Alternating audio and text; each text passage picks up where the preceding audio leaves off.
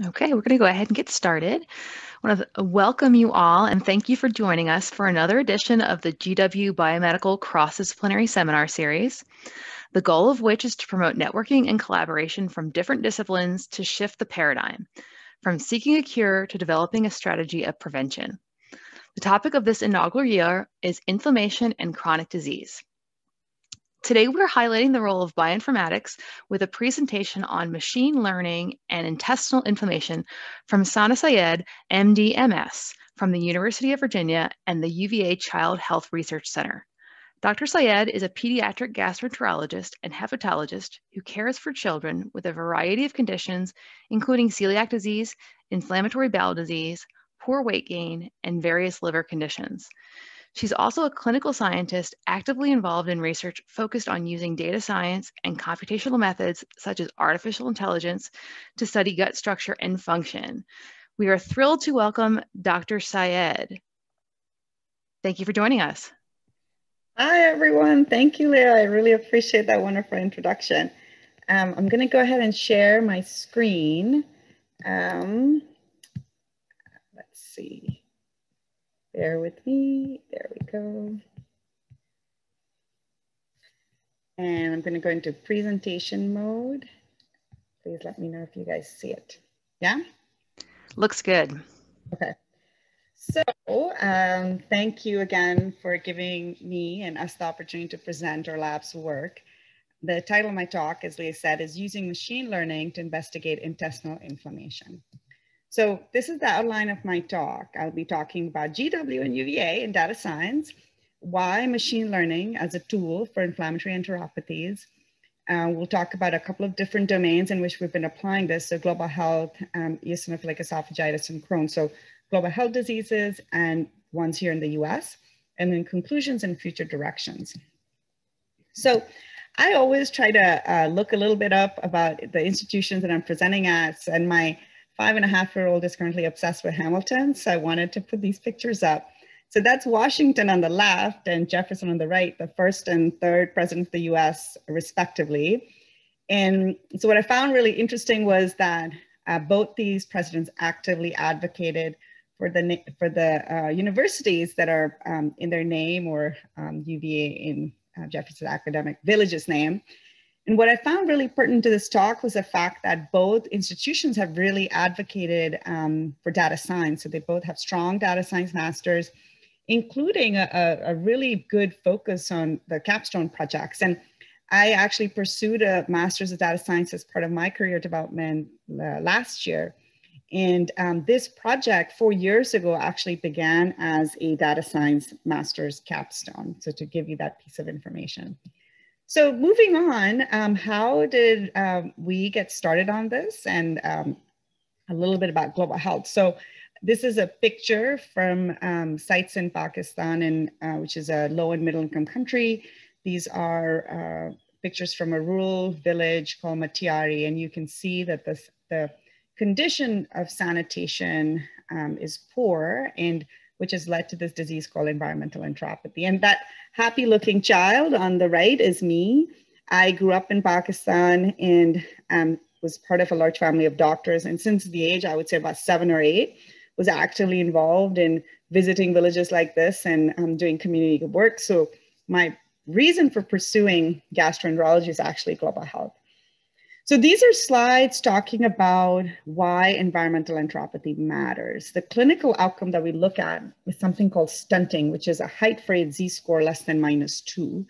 And really the reason why we care about it, going back one, is that stunting is a measurable way in which eventually children with stunting can end up developing cognitive impairment, which is a huge thing, poor vaccine responses, are susceptible to recurrent infections and have mortality. So this is a slide from the Gates Foundation highlighting why this is one of their strategic goals.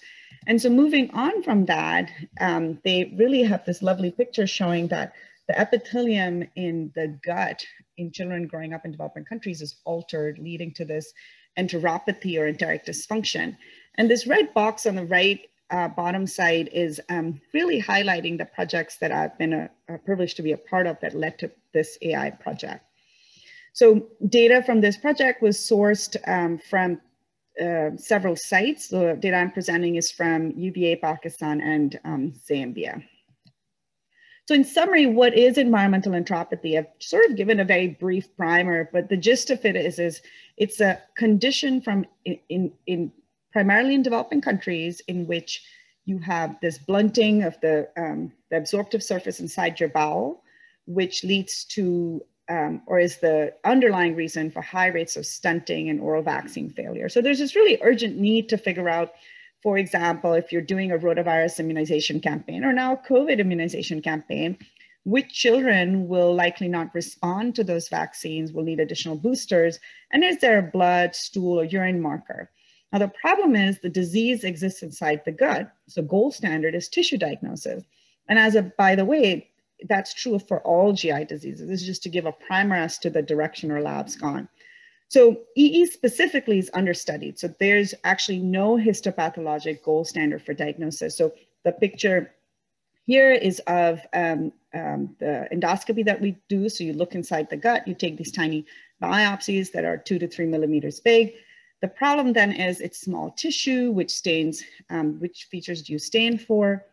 There's subjectivity in how we suction the tissue and what you look at. And then there's overlap between enteropathies such as celiac in the US and environmental enteropathy. So again, as a primer, these particular challenges also exist across other GI diseases with tissue-based diagnosis. And this really speaks to why we can use these computational methods that do pattern recognition across images in multiple diseases, even though the work started in environmental enteropathy. So this Gates Foundation meeting now several years ago, the question was, while we're using all these different approaches to study the tissue to come up with a gold standard diagnosis for EE, can data science or machine learning help point in the right direction? And so use what we've developed and learned from diseases in high income countries and apply to a neglected disease of poverty. So specifically, and I'll go over the aims again, we wanted to know, can you teach a computer to distinguish between tissue from children who we think have environmental enteropathy versus normal and a US controlled celiac? Can we make sense of this decision making? And what's a reasonable sample size to aim for? So before I talk about all of that, I want to give context about data science and machine learning in today's world. So I think the best example of how we're surrounded by this is industry giants, so Facebook, Google, etc. In Facebook specifically and Instagram now, for any images that you upload onto the internet, Facebook creates a digital fingerprint and it tags your name. So that's a training set. It tags your name to the image that you have and learns to recognize patterns within your image. So this is a video that shows essentially what Facebook is doing in the background using algorithms that we have also now used.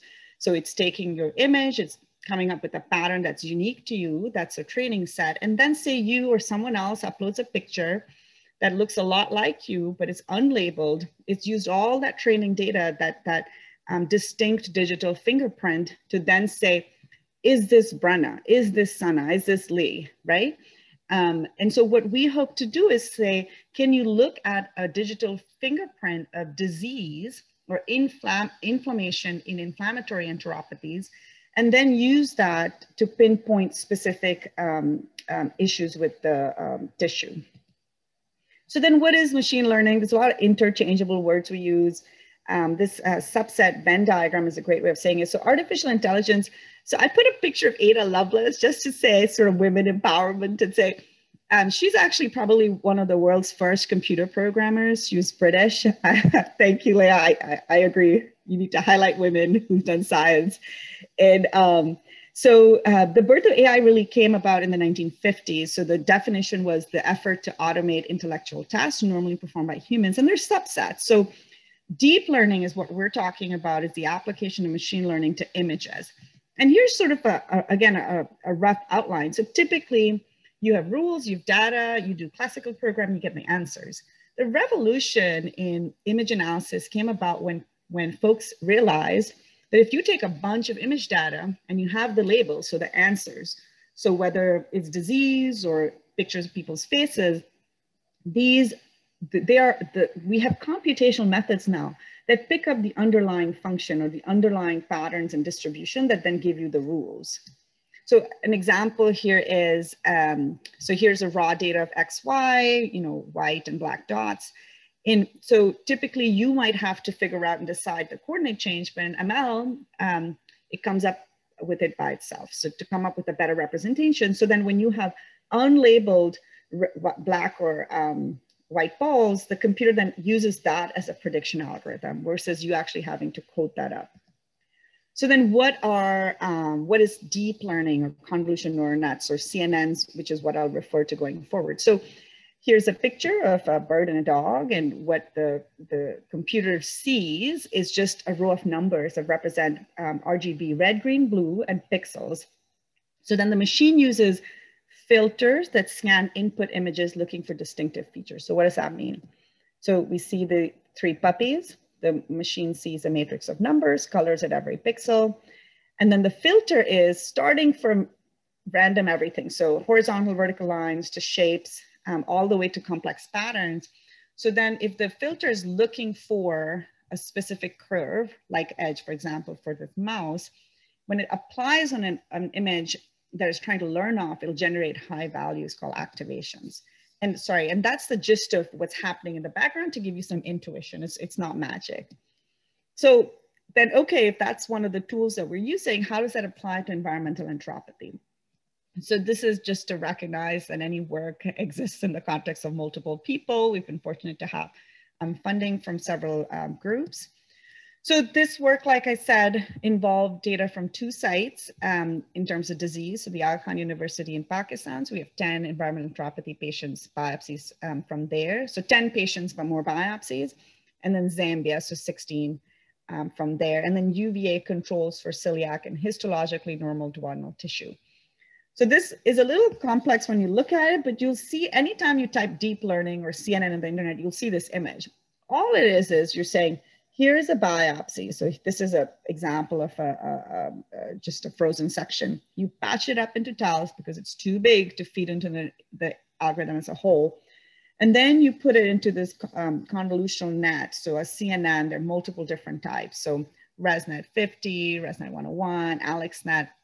And what we did is we paired it with a probability of celiac, EE, and normal. So our initial model, which we published in an engineering IEEE SIEDS 2019, showed an overall accuracy of 92%, which was great. So it meant even though humans were saying there's overlapping features, there's clearly things that distinguish EE from celiac and normal. So then how do you know that the models are learning off the right features? So what makes a dog a dog? So this is really a seminal paper that came out of 2017 out of a group in Georgia Tech. Raj Sevlaraju is was a PhD student at that time, and the lab's run by Devi Parekh and Dhruv Batra.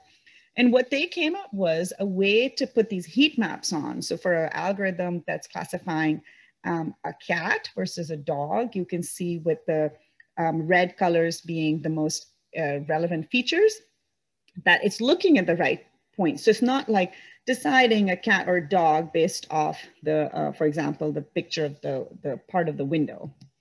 So then we applied these GradCams. So again, with the highest activation, so the most relevant features being the yellow color, you can see that the algorithm is specifically looking at structures within the tissue. So things like goblet cells, Bannet cells, and it's not looking at the white background, which is really good. So our objectives were to use machine learning image analysis to predict between environmental enteropathy versus controls, and then look at distinguishing features to peek within this black box. So this is our pipeline in general. We take biopsies, we digitize them, we patch them, then we put them in different models and then visualize the model decision-making using heat maps. The first challenge, so as to share is anytime you have intersite data was just color. You didn't want the algorithm to predict off color. And you can see from the 3 different sites, so the US, Zambia, and Pakistan, there was striking color differences. So first we came up with or applied approaches that are published for stain normalization using structure preserving methods.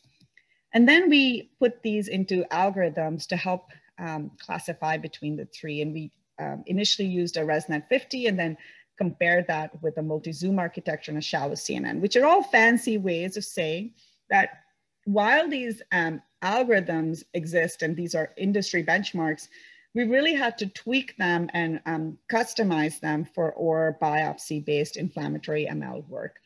And what was interesting is, so what ML does is it doesn't tell you this feature is it. It gives you these patterns. So what we found was epithelial and lamina propria lymphocytes. So parts of the cells here, tissue here, and then it looked at goblet cells and secretory cells. So we're now validating these results in larger data sets along with immunohistochemistry.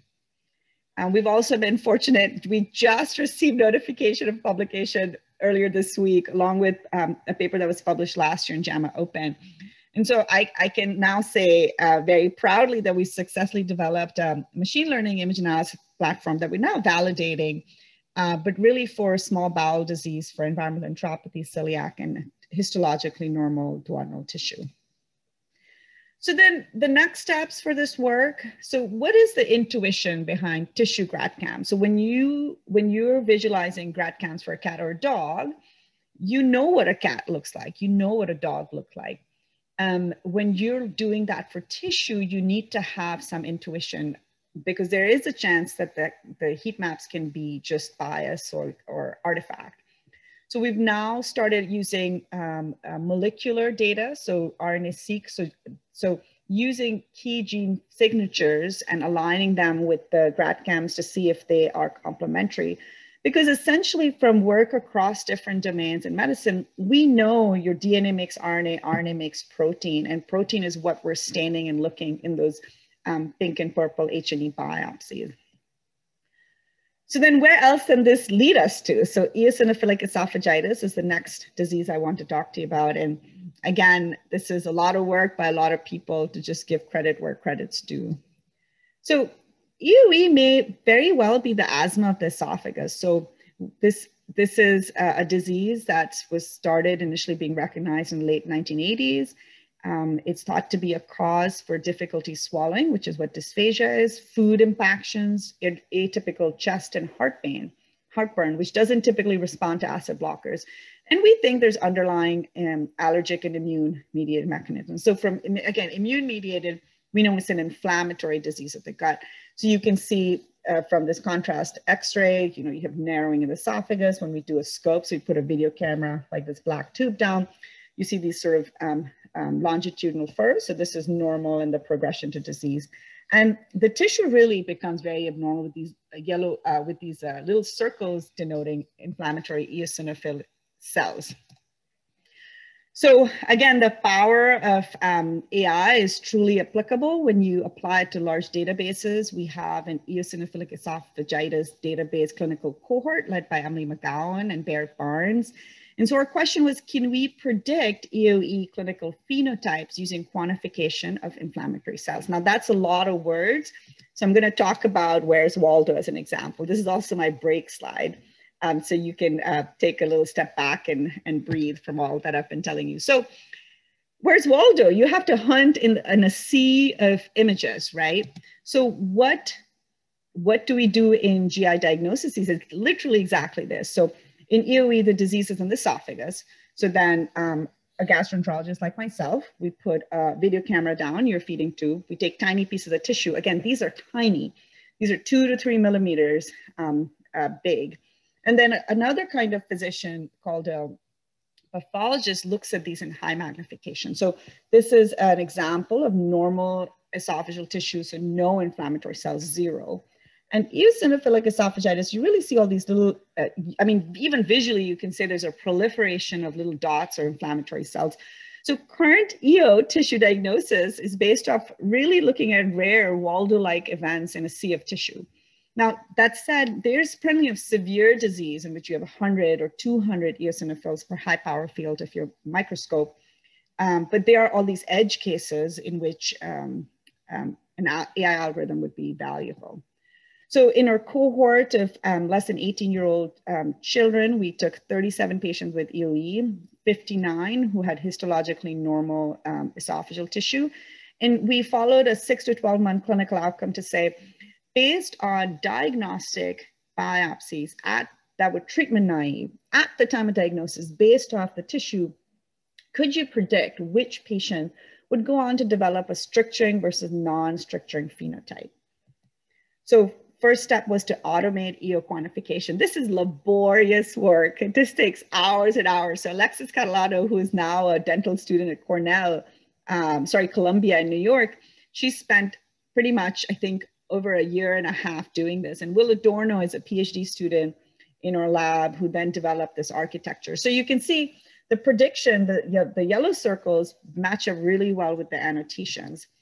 So then we said, let's look at just EOs and say, how are we doing in terms of EOE classification based on a human-derived criteria, so eosinophil quantification. And we had about 97% accuracy. This is a poster that was accepted to DDW earlier this year that Alexis presented. So our eosinophil count error also, to tell you, was approximately ±2. So this would be really valuable in two ways. One, in edge cases, so, you know, instead of a human having to zoom in, zoom out, and count every single eosinophil laboriously, the algorithm could help screen, but it would also help us give intuition as to what, so precision medicine type intuitions, as to what can happen to a patient 6 to 12 months from now at the time of diagnosis. So then we did correlations to look at esophageal locations and then by structuring phenotype. So you can see that the distal, so the most farthest away part of the esophagus and the mid esophagus typically have more EO counts.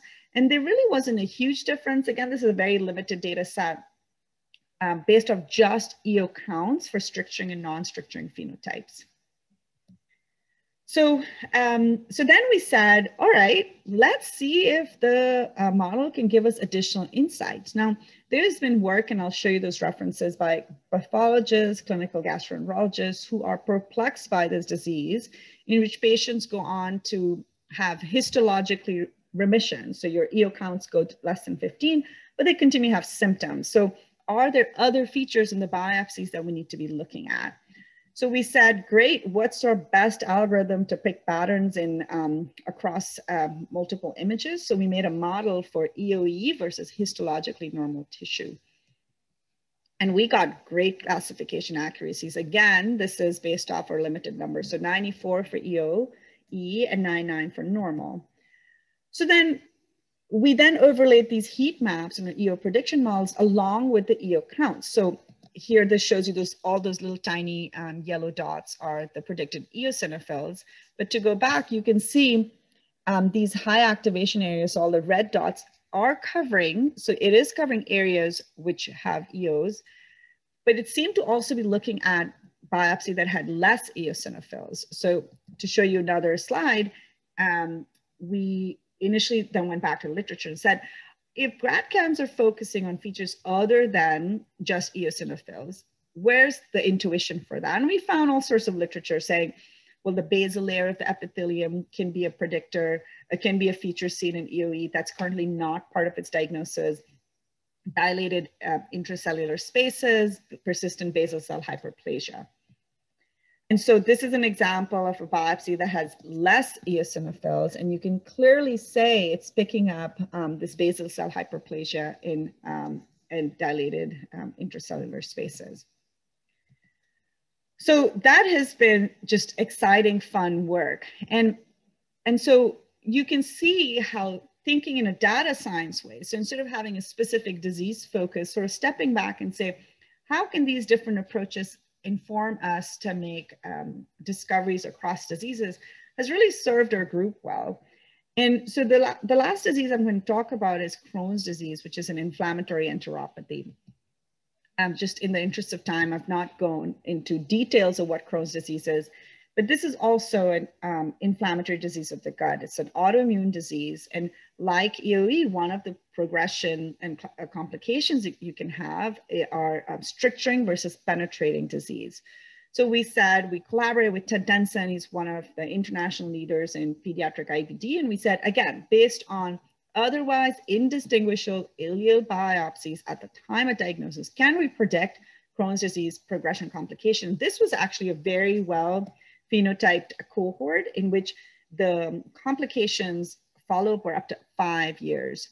So the initial study for the risk cohort were from 28 sites, and our data was just actually 10 patients in each category from a subset that is now being validated. And the initial study, just to tell you, from the 28 sites, I mean, they have had insights that have been published in Nature, Cell, Science, Lancet, you name it. So we have validation data from a subset of the initial study. And our goals was to look at Crohn's septides based off a classification system called the Montreal system, to look at B1, B2, B3. So we said, similar to the prior work, can we use machine learning to study first healthy and diseased, and then to look within the subsets, and then see the idea of the complementary molecular and structural framework, which I'd shown you a little bit earlier. So again, same approach, same sort of figures. You feed in H&E biopsies for a training data set. You train off normal B1, B2, and B3, and then predict off unlabeled biopsy. So we found in our initial models that we were really good at predicting stricturing disease, so B2. Just to tell you and give you context, currently at the time of diagnosis, when you get biopsies in patients with this really high morbidity disease, which is Crohn's disease, all we can say at the time of diagnosis right now using these H&E biopsies is that you have Crohn's versus not. So everybody gets the same treatment, the same sort of algorithmic treatment pathway, versus a precision medicine route, which is really what data science aims for and what we've already achieved in diseases like cancer. So then we said, great, let's apply heat maps, make sure we're looking at things that can actually make meaning. Now, the little panel on the right, so because this is a very well-defined cohort, there's actually lots of omics data. There was B2 RNA-seq expression data, which had been emphasizing using functional annotations, macrophage and fibroblast activations pathways associated with extracellular matrix. A lot of verbiage to say what you're seeing in this middle panel of B2 in the high activation areas and the yellow areas, it's picking up these pink sort of extracellular matrix areas. So there really is human intuition that's matching with what the algorithm's looking at. We then also used more exploratory methods. So this is a GMM-based model that Rasul Salih's worked on. I apologize, I don't have his picture here. But you can clearly see, I mean, this is so interesting. Typically, humans say that there's these blue circles versus all the other circles. So they can tell difference between blue versus purple, orange, green, and red. And what our algorithms are saying, you can, at the time of diagnosis, clearly separate between blue and green and red, so B2, B3, and then B1 also separates out, and then, you know, they are diseases that has overlap. And this is just on our prelim data, so there's validation efforts ongoing. So I've talked to you now about GW, why machine learning for inflammatory enteropathies, global health, data science in today's world. I talked to you about environmental enteropathy, our work in eosinophilic esophagitis, Crohn's disease. And now I'm going to talk about some conclusions and future directions. And I purposefully made sure this talk or session is for an hour. We should be done in the next 5, maybe 10 minutes. So I would encourage all of you guys to come up with questions, because one of the most exciting parts about giving a talk at any forum is really the privilege of your time. So I have team members from my lab on this call too, on this webinar. And we want to hear your input. We want to hear your questions and hear insights that may be generated as you all are listening to these prelim data. So what do we conclude? Machine learning is a promising, powerful tool for pattern recognition in GI. GI depends, gastroenterology as a field depends on histopathological tissue-based diagnosis, a sea of information looking for that where's Waldo. And then we can match these histopathological tissue features and patterns of disease with clinical phenotypes of interest. So what's unique about this is, so in my capstone last year, we worked with image data from the Met, so similar algorithms, but tailoring them to a different data set. And so we had the opportunity to present our work at the Metropolitan Museum of Art in New York, and we had, leading researchers from Microsoft and Columbia, Cornell, et cetera. And so someone said to me, well, there's nothing unique about the work you all are doing other than your unique access to archival patient data. And I was sort of like, that's true. As physicians, we do have this unique access in really the privilege and a lot of responsibility to be good custodians of this private confidential data our patients are entrusting us with. I will also say that later on, when you think about these conversations, you go back and kick yourself. And I went back and I said, really, no, we have an innovative group that's publishing in engineering journals, because none of these algorithms you can just apply right away. There's a lot of thought, there's a lot of customization. So not just are we developing these unique tools and these platforms uniquely accessible, uniquely applicable to GI diseases, but they are also then applicable to other biopsy-based diseases. It's actually one of the grants I'm working on right now in the NIH with that premise. Now, one of the issues that you can see, I talked about 1, 2, 3 years our students have been working on these projects, and a lot of it is related to the annotation, which is a critical bottleneck. And I will say, unlike the field of cancer, in which there was really a huge impetus to people sharing really, really large data sets really fast and openly and publicly, that's driven a lot of the innovations. To give you an example, there are breast cancer data sets from France, from Montreal, from Canada, from multiple hospitals in the US. And we're not quite there for gastroenterology.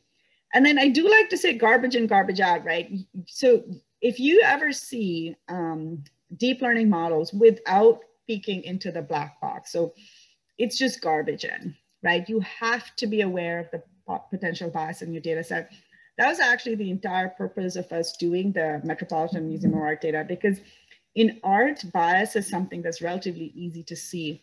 One of the things, and one of our students presented last week at TomTom, a machine learning sort of cultural conference, we were interested in seeing how art is biased for gender data. And we know this across the industry. Google actually has refused to now label men versus women. And there was a New York Times article that had come out saying Google's algorithms are great for recognizing and tagging you if you're a white man, and then a white woman, and then a male of color, and then a woman of color, because algorithms just internalize the bias that exists out there. So as far as the Met data or art data, if there's been a historical bias in which cultures are represented or what a man should look like, so we had bias in that.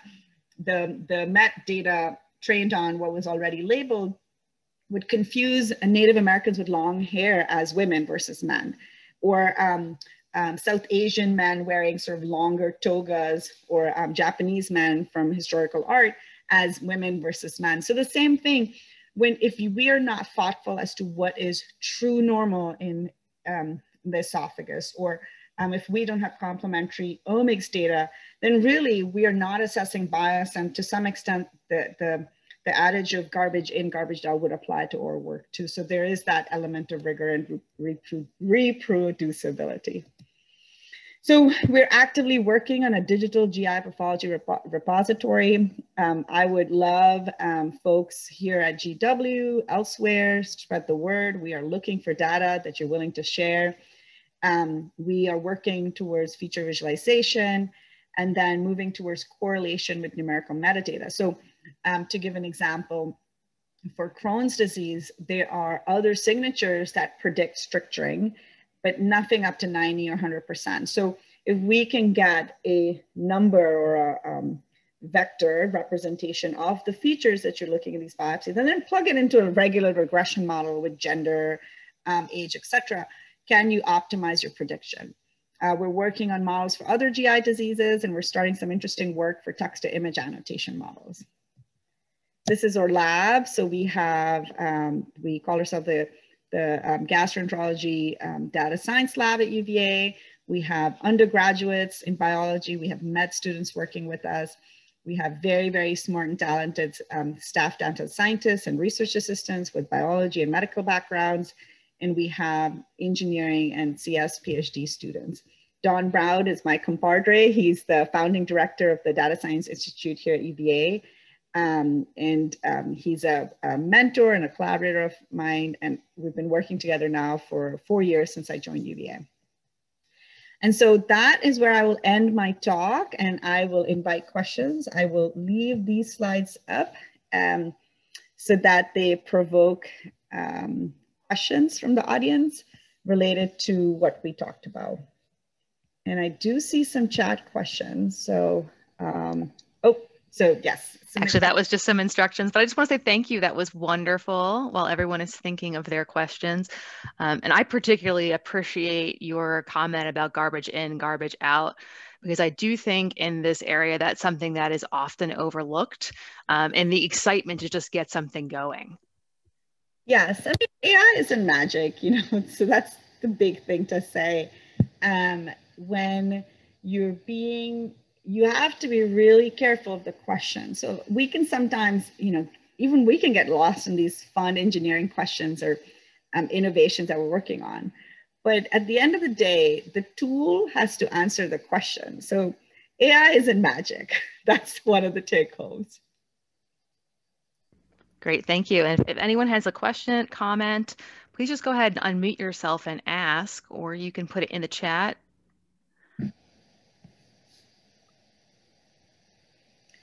So I guess maybe I can ask you, Leah, or anybody else here from GW. So what are the kind of insights you all have gained from this really innovative cross interdisciplinary series you guys have started on inflammation? And what kind of work do you have ongoing at GW related to machine learning or computational bioinformatics? I would love to hear from the people on the webinar. That's a great question. I think in general, what we can say is that inflammation seems to be at the root of all of the chronic diseases that we're struggling with, and that it's very complex, like what you're talking about in your talk. It's not very straightforward. In terms of what's going on, I see Tim McCaffrey's on this seminar. He actually already gave a talk in the seminar series. And I think he might be better able to answer what's going on at GW related to this. Tim, can I call on you? Sure. Thank you. I'm actually in the lab, and we're doing transcriptome-based diagnostics of inflammation, looking at neutrophil activation in various disorders. There's some, we have some large computational groups here that I'd be happy to connect you with. I guess my question is that sort of going forward, the trick here is we're trying to take this into the clinic. Now we're doing blood-based work, but let me tell you two painful things that we've learned. And first of all, when you develop a diagnostic, you've got to prove that you're better than a clinical diagnosis. Yeah. In other words, that your method is better than throwing it under a microscope. Yeah. That's a surprisingly high bar to cross. I completely agree. And so my question to you also, though, is I'm guessing that in your confusion matrix, I can turn on my video. I guess in your confusion matrix, you're probably comparing your machine diagnosis to the clinical diagnosis by the pathologist? Yeah, so very good question. So we've sort of had a few different approaches depending on our resources. As our funding's increased, we now have 2 pathologists as part of our group. I didn't actually show their pictures, I apologize. So I'll go by the 3 diseases I showed. So for eosinophilic esophagitis, we are using the clinical diagnosis in the chart, and then the histopathologic diagnosis. So what we're saying is how well can this replicate, or AI algorithm replicate the clinical diagnosis? So that's one. But then there's a subset to the work. We're doing EO quantification. So what we're doing is we're doing manual review. So we have pathology trained technicians who then go spend hours and hours annotating eosinophils. And then so the predicted EOs are then reviewed, and then the ones that are incorrect, or they go back and make the algorithm better. The second way of kind of coming up with the gold standard for making sure the models are doing what they should be doing is using IHC. So in a subset of the models that are training the EOE algorithm, we have taken the clinical biopsies that we had digitized. We're working with our core to strip the H&E off and put an EO-specific immunohistochemical stain. So then we can then say, just exactly, that's been the biggest critique in any medical paper, is how do you know? So the big papers in JAMA for breast cancer, the Chameleon data set, if you're familiar with that, those are data sets in which things have been benchmarked by tens of 10, 20, 30 pathologists, which we don't have resources now for doing, because some of it is, I mean, there is no publication out there for AI and EOE. I can count on my hand the number of publications we have for celiac, and especially none in pediatrics. So to some extent, we're sort of saying we're starting this, we're adding to whatever's out there, and yes, more funding we get, the more pathologists we add on. No, don't get me wrong. I'm very sympathetic to your problem. That's a very, very. The RNA-seq is a great way of. So Ted Denson, he's a leader. So when you email leaders, they typically are very skeptical of work unless you can show value. So what had actually happened was they have a preprint out for gastroenterology paper that highlights these extracellular matrix as signals. And when we had this prelim data, so it was a really good match in which it was actually he who was interested, because he said, this is aligning really well. So the basis for the Litwin grant, we've got this high risk, high innovation IBD Pioneers grant from the Crohn's and Colitis Foundation of America. So we're trying to be really creative, innovative to figure out what the ground truth is. Now, one of the limitations, obviously, for RNA-seq data is ideally you'd have methylomics data also. So we have that, and all this is so expensive. And so we're primarily working with partners who already have this data. So for environmental enteropathy, for example, we actually have methylomics data. Well, that was the ASTMH initial work that abstract I showed that we're presenting next week. So in the methylomics data from all the 13,000 genes we had expressed, so the 13,000 protein coding genes that we had expressed in environmental enteropathy, 40% were methylated. So they were turned off, right? So then really, and that's ideally what we should be doing with the IBD data also, but I'm just accessing data that exists. So we're using sort of molecular ideas paired with, depending on the question, gastroenterologist, pathologist, and then really trying to use the clinical benchmark as much, because that data exists. And that's the text to image annotation work that we started to say, well, if in the biopsies that we're doing EO quantifications and we're getting these broad numbers, if the histopathological clinical report already says EOE consistent with greater than 100 EOs per high power field, then you can use that as a benchmark versus having some poor undergrad count. Yeah. 7. I'll give you a couple of suggestions, and then hopefully some other people have thought of questions. We've done as much RNA-seq probably as anybody. Yeah. And what I would encourage you to do is figure out the reproducibility of it in your system. So what they won't tell you is that the major platforms, things like Illumina, for instance, yeah, if you run the same sample twice, you don't get the same answer. So when you then go to try and validate your algorithm, it's going to be a train wreck. Yeah, no, the methylomics is also huge in that, right? So there's this element of reproducibility in what you're generating. And then, if you look for correlations and millions of data points, you will find something, right? Be careful. So all of those points are very well taken. I'm actually just typing that part about reproducibility. The other problem, Tim, as you know, is doing omics is very, very expensive. So even though it's become cheaper, it's still very, very expensive. And so one of the things we're also doing is there've been published papers now out of MGH and Brigham and Cincinnati in which so one of the biggest cost limitations to doing omics is, at least for tissue, you have to take the fresh tissue and immediately put it in RNA to preserve those tiny RNAs. But what they've done is they've compared paraffin embedded tissue versus fresh biopsy samples in RNA to just assess sequencing depth and see sort of the top gene signatures.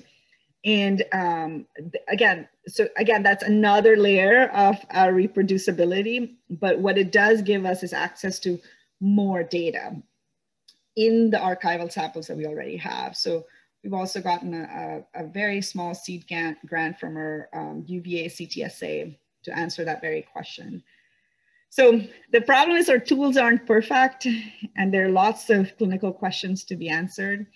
I do think part of it will be to just try these different ways, acknowledge the limitations we have as technology becomes cheaper, specifically, the Illumina platforms, the inter-machine variability, et cetera.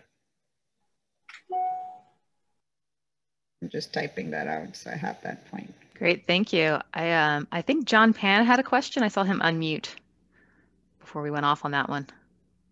Speaking as a sort of dinosaur in clinical practice, because I graduated from medical school in 1970. Okay, so this is all foreign territory for me.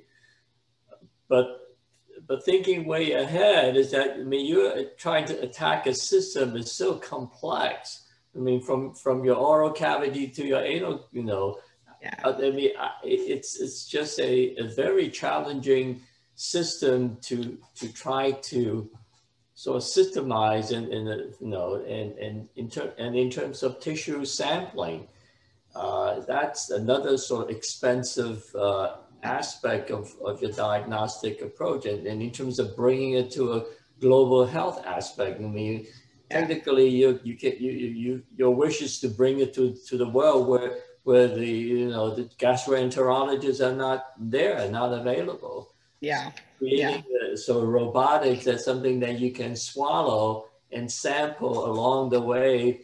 It's very challenging and very exciting. There's things that you can do. Yeah, I mean, your points are very well taken. I'll give you the analogy for the endoscopy work. We're doing a sort of a different version of endoscopy work, but there are other groups. So Ryan Stidham and his collaborators at Michigan, for example. So they've done AI on videos of colonoscopies. Now the same thing, there are multiple images and you have one report. So what they have now developed or gotten are grants to look at exactly your point. So the biopsy equivalent would be, well, you've come up with this algorithm for EOE. How do you make it rigorous and reproducible? So let's do studies in which we then go into patients and sequentially get biopsied at every level and then see if our algorithms stand up. So in the endoscopy work, what they're doing is they are coming up with scores or sort of physician interpretations of segments of the video, and then using that to match up and reduce the variability. In the biopsy work, you're exactly right. As a gastroenterologist, I deal with multiple diagnostic platforms, right? So radiology, endoscopy, biopsy, et cetera, blood biomarkers. And so to some extent, as I delved into that, we have pathology training in our fellowship, but nothing like this. I actually, number one, was absolutely dumbfounded that we are even able to diagnose these diseases given how tiny the biopsy samples are. And so the fact that we're even able to catch disease is a little bit ridiculous. And we see that bear out clinically. There are plenty of patients who have symptoms whose biopsy showed nothing. And so then we have to either rescope them, etc. The dream obviously is to pick up correlations from the tissue in the blood or stool, so then you're able to screen and pick up people disease early. But you're exactly right. In a specialty that, unlike cancer, you don't get the whole tumor out and you base your diagnosis of that, and you have these nice clean tumor margins. And even in that, there's this concept of metastasis. In GI, you're sort of visualizing, you know, when you do the scope, you're kind of seeing disease versus non-disease, what you think mucosally in the super high, low power view.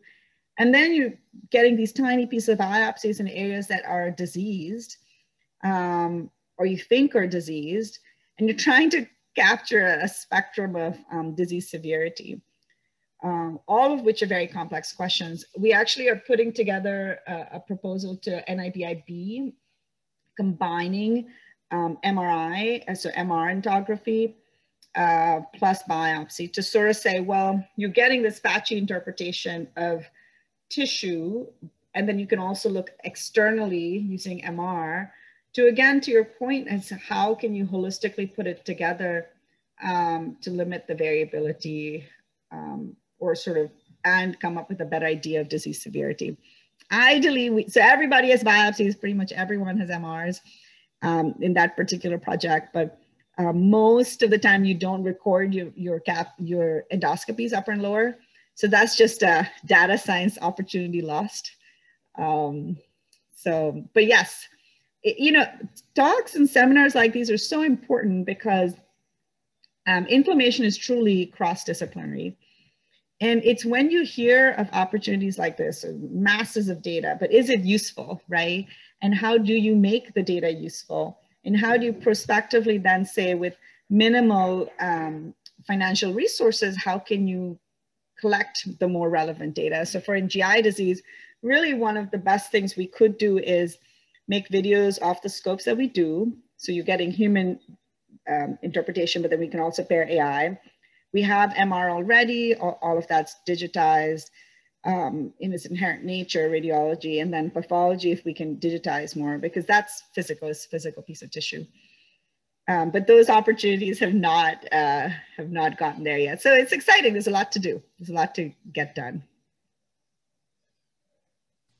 Yeah, that's great. So you're young, so you got lots of years left to do the work. and Dr. Pat, I will say, you know, your perspective as a dinosaur is very valuable. There's this institute called the Alan Alda Institute. Alan Alda, you may remember, is one of the MASH actors. And so he actually realized that when physicians or scientists speak about science, they don't get their point across. And so they now teach how to communicate science as using comedy and all these different strategies. So strategies that they use in stand-up comedy. So one of their analogies was dinosaurs. I wanted to make sure I tell you that. So one of the points they make is, you know, when chickens talk to chickens, they speak the same language. But most of the time, when you're doing these scientific talks, you have you're either speaking to a dinosaur, you're speaking to an egg, and you've got to be able to speak to everyone. So I hope our story came across, and I really do appreciate your input as a dinosaur. Thank you very much. I really enjoy your talk. That's a really fantastic point. Something I am also passionate about, science communication, because you know, it doesn't matter if you do fantastic work, if it just goes in a journal and dies, then we're not moving forward. Yep, that's huge. And you should look into this. It's called the Alan Alda Institute. So you can actually go get training and then become someone who can give workshops at your institution. So we had one PhD scientist and one MD clinical scientist get that training. And I actually got part of that training at UVA as part of our career, young scholar career development. And it's fun. Like you have to think creatively. So part of the Where's Waldo idea came from there. You have to be able to give the big story while showing some of the weeds. Yeah, and I would say that was very effective. It's something we can all relate to. Everyone's seen a Where's Waldo and spent, you know, way too much time trying to find him. Way too much time. So imagine those poor pathologists counting all those eosinophils. Great. Well, if anyone else had any questions, feel free to put them in the chat or go ahead and unmute yourself. If not, I think that may actually be a great place to wrap up, unless you have any final thoughts, Sana. No, I just, again, wanted to thank you all. One of the things I discovered when I was prepping this talk was that Jefferson and George Washington actually were not friends at all for the last 5 to 10 years of their life. And I was like, we need to make sure we do things like this, that their subsequent academic institutions remain talking. I love that. We are happy to be part of that. And I know that Tim made an offer to connect you with people, but I'm sure there are other people who will be happy to collaborate. GW is extremely collaborative. Well, thank you for again. The invitation. Yeah, I really appreciate y'all's time and your thoughtful insights and your questions. Great. All right. Thank you, everyone. We will see you again. I believe November 12th is the next event, but you can always, yes, it is November 12th. We'll be talking about T cells, turning up the pressure with Meena Madhur, who is an assistant professor of the Department of Medicine, Divisions of Clinical Pharmacology and Cardiology at Vanderbilt. So stay tuned for that one. All right. Well, thank you, everyone. Bye. Bye, everyone. Thank you.